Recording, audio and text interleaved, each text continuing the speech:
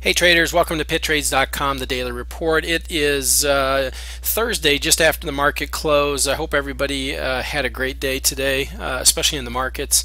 Couple things tonight besides the levels. I want to talk about this market. We're getting in this what I would call no man's land. It's really in a sideways grind type of market, and we'll look and work our way from the top down and take a look at this, what would be known as a top-down approach. Also, guys, it's important to pick your spots in these markets, and as we always talk, trade less, earn more.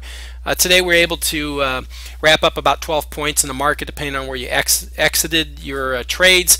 And you know, we did that on a couple trades. We didn't have to trade a lot to get that, and that's the way you should trade. And when you pick your spots, you got to know you have the risk reward there. You got to know that you can you know, have the potential of a larger trade, and that's exactly what we did today. Now, just like what happened yesterday, we picked our spots. One spot was wrong, we got stopped out. However, we picked another spot that we were eyeing, and we had talked about earlier that if it failed, we were going to get short into that, and we were able to pick up a very nice move off there, regain all of our losses, and of course end the day with a winner. So that's the way you trade, guys. You don't run your accounts up with trading in and out all day long, because it'll just eat you up, especially if you're a small account trader. So let's talk a little bit about what's going on in the markets and where we are. I'm going to start with the weekly chart here. We went ahead and we rallied hard. We slammed back down in basically the top of this little range that we were in, and now we had a little bounce. Now we're working on what's, if you notice here in the weekly, we're working on an inside week, which is fairly powerful. Okay, when the inside weeks usually break out, they typically break out and move for a pretty good clip in one direction. That would be great if we set that up for next week. However, today we sort of traded the same way. Actually, this includes the Globex here, but if you look at the regular trading hours, we traded actually inside of yesterday's range, and again, that's setting up for a breakout. Now, will it happen in the Globex session? We'll just have to wait and see. Or will it happen you know, maybe next week early and stuff. We're also setting up right now on a daily basis here this little pennant at the top here.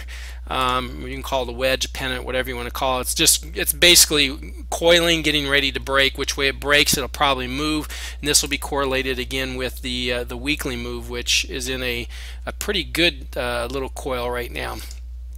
Now let's go take a look at where this thing could go if we do break, and some great targets. I've got some good targets lining up here. We're right in the middle here, guys. This is what I call a no trade zone. I don't want to see this market long. I said last night I didn't want to see it until we got above 54, but right now it looks like the 44 is going to be the line in the sand for the upside.